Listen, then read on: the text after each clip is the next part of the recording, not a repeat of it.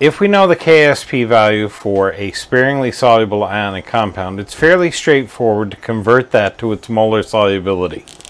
The first thing that we need is the dissociation equation. So here we have manganese 2 sulfide. We're given its Ksp, asked for the solubility. We're going to begin by writing the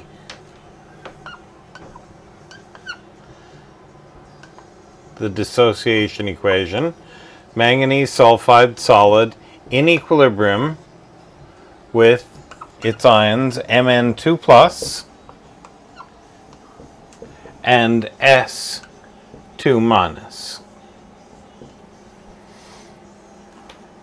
Now some people like to use a full ice table for this, but there's really no need just for doing Ksp values.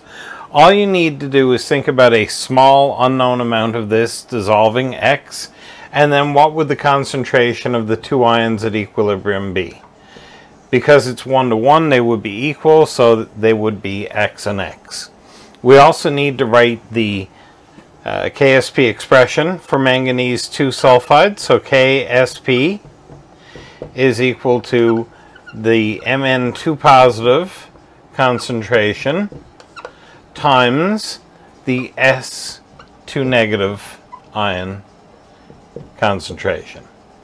Each is raised to the first power because their coefficients are 1. Then we substitute in the numerical value for Ksp,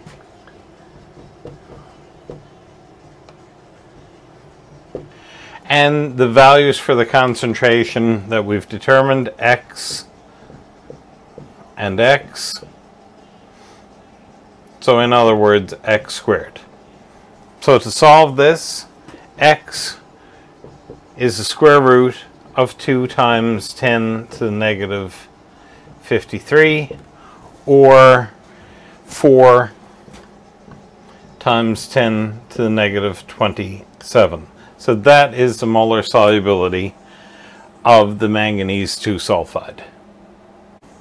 So we have a second example. If the Ksp of calcium fluoride is 3.9 times 10 to the negative 11 at 25 degrees Celsius, what is its solubility? So first of all, Ksp values, like all equilibrium constants, are temperature dependent. I really should have said the temperature in the last example as well, so you need to be careful of that. This example is not 1 to 1, so we'll show you what happens when that's the case. Again, we start the same way though. We need to write a dissociation equation for this sparingly soluble compound. So CaF2 solid in equilibrium with its ions, which are Ca2 positive and 2F negative. We need to write the Ksp expression. It's the calcium ion concentration multiplied by the fluoride ion concentration squared. Squared because the coefficient was 2, and again because the left side, like in all solubility product calculations, it's a pure solid, so it gets omitted. Now if we substitute in our numerical values, again we need to think about what happens when the calcium fluoride dissolves. We get a small amount dissolving. The calcium ions 1 to 1, its amount would be X, but in the forward reaction it produces 1 calcium and 2 fluoride. So if X is the concentration of the calcium, then the fluoride ion would have a concentration of 2X. So now if we fill in our values, 3.9 times 10 to the negative 11 is equal to X times 2X, and it's squared. Now unfortunately, one of the big problems here in the algebra is not really at the level of a technologist. the problem occurs with your early algebra skills, and it's just an omission. Often people will look at this and say 2x squared, but don't forget you're squaring everything in the bracket, so it's going to be 4x squared and multiplied by another x, so we end up with 4x cubed. So solving this for x will be the cube root of 3.9 times 10 to the negative 11 over 4. So I divided each side by 4, then took the cube root of each side. So don't forget this radical includes the 4 in the denominator. So this entire operation is done before taking the cube root. Use your brackets on your calculator appropriately, and you should get 2.1 times 10 to the negative 4 to be the molar solubility of calcium fluoride. In our final example, we're going to calculate the molar solubility of calcium phosphate from its Ksp value at 25 degrees. Once again, we need to consider the dissociation equation for calcium phosphate. We know that calcium ions are 2 positive and phosphates are 3 negative. So it is Ca3PO4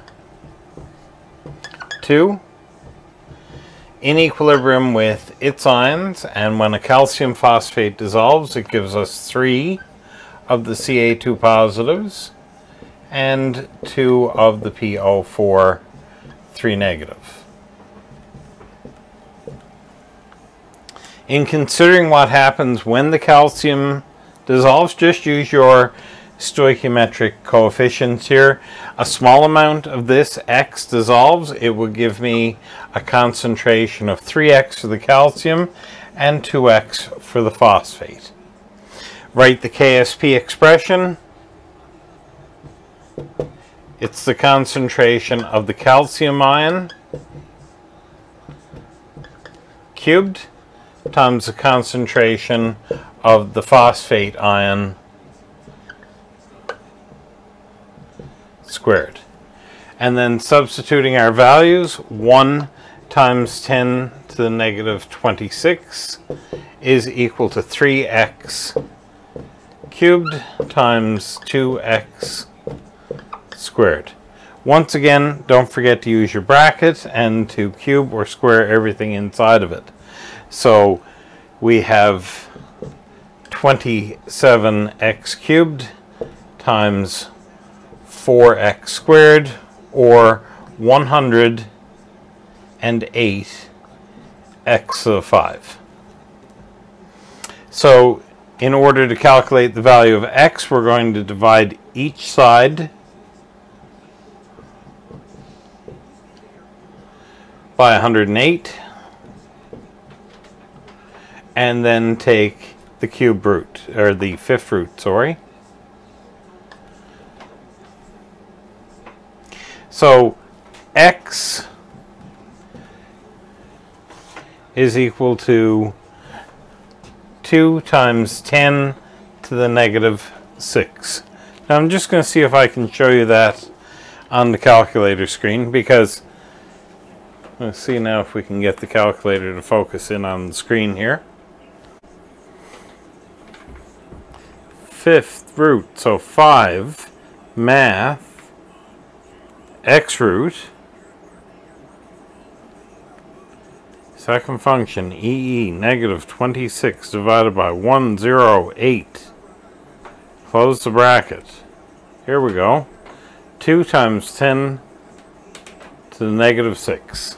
Same as our answer here on the screen.